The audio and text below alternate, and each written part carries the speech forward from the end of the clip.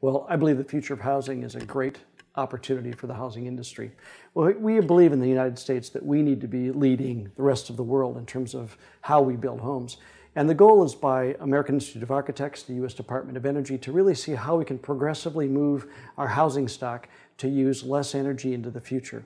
And they've set a goal that by the year 2030, our houses will use energy at a rate that they'll also be able to produce the energy. So we'll have solar collectors or other things that allow energy production to occur at the same time I'm efficient with its use.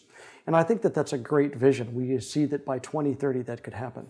The goal is to say, how do I start that process today? And I also have to do it economically. I can't go right to that spot. It's too expensive at this stage. But what Lexar has done is really said, we're going to make sure we take that leap, move forward in the direction of where our code's going.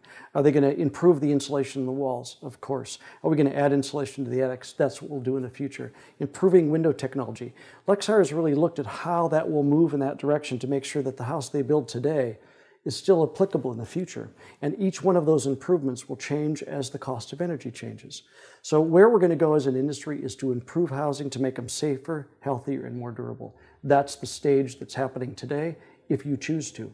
Buying a home has to be something that you logically say, I want to build a house today that is ready and set for the future. And I think that's the approach that Lexar has created. How do we make sure our clients are comfortable with the house that they built today, and in the future, it's the same high-quality home?